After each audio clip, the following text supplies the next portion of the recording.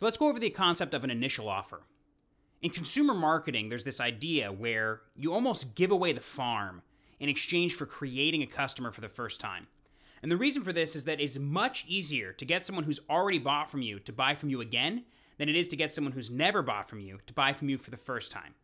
So in consumer marketing, you have this idea. You'll probably realize that you've been a party to this yourself. They'll throw some crazy offer at someone that's basically impossible for them to refuse, right? Buy one, get one free, or 35 or 40% off of something, right?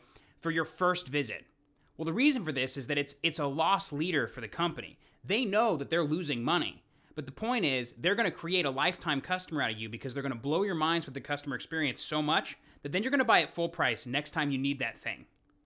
Well, in the business community, most businesses are not very good at implementing this kind of marketing.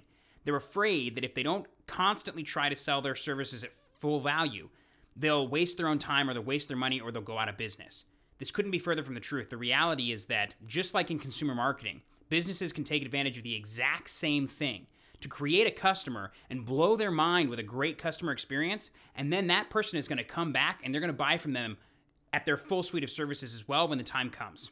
So the concept of an initial offer is to take something that you have, that you either give away for free right now, or maybe that's a part of your sales process, something that's a value that you have, and instead of giving it away only when you deal with a client or giving it away to people who you want to become clients, put it on your website as a low-cost, high-value offering, right? Sell it for way less than it's worth, but sell it for something. Because then what happens is someone decides or makes the agreement with you that you have something they're willing to give up money for. This turns them into a customer. At this point, you now have a customer relationship with this person, not just a prospect relationship.